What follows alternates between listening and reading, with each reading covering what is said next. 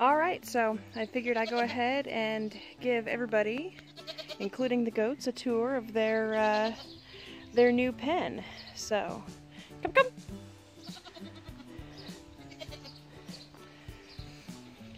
So, we had this pen made, or we made this pen 2 years ago.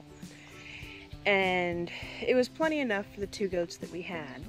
But as we got more and more, obviously you need to expand your pen. So you could definitely tell where there's some spots that need to be repaired as well, and this is one of the first fences that we put up.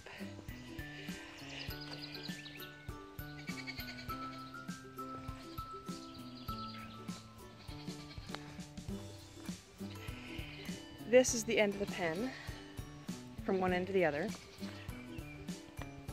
And as you can see, there was just a line, just nothing. So now we have expanded it all the way into the back and all the way around so it meets up with the duck pen. Now we still have some work to do on it. We just ran the lines last night, but we also ran it up against the trailer house, and we still have some skirting to put around the trailer house to keep them out from underneath there. But with all of this stuff, all of this, I can't imagine that they're going to get up underneath the trailer and cause any damage. I mean, they can surprise me, they are goats. So this is all their new pen. They went from a few large trees and a, 50-foot by 50-foot paddock to all of this shade, these poplars.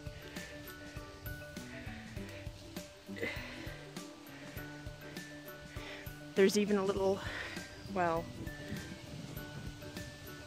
water overflow, where the water collects for the ducks. Here we are. And y'all know what the duck pen looked like. It was decimated. So now they can have all free reign of all of this. Hello, ducks.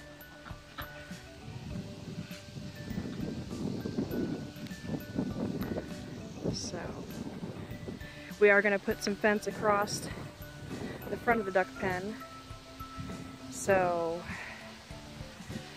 we can keep them, you know, in this area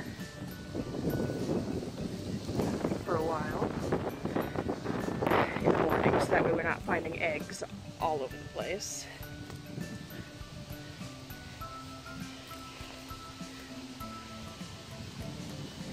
But yeah, all of this, all the way back to the corner. Kiki's following me around, making sure I don't get lost.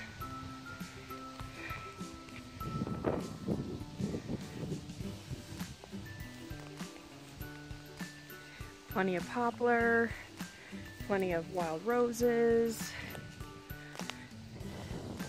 There's even a pretty large spruce for them to eat on. They love spruce. Probably lots of poison ivy back here too.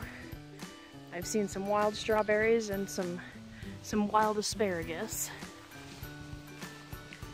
I've been keeping an eye out for rhubarb to pull it up, but haven't seen any over here. There we go. It's easily 3 or 4 times as big as what their original area was, so hopefully between the two critters, the ducks and the goats, they'll be able to eat on that for a real long time. There we go. They finally realized the fence was down.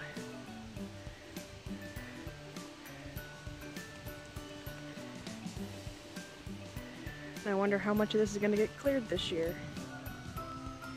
I said it's pretty weeded over, but then again, 2 years ago, this looked exactly like that. And now it's like, once we clear all these trees away, it'd be a nice lawn, actually.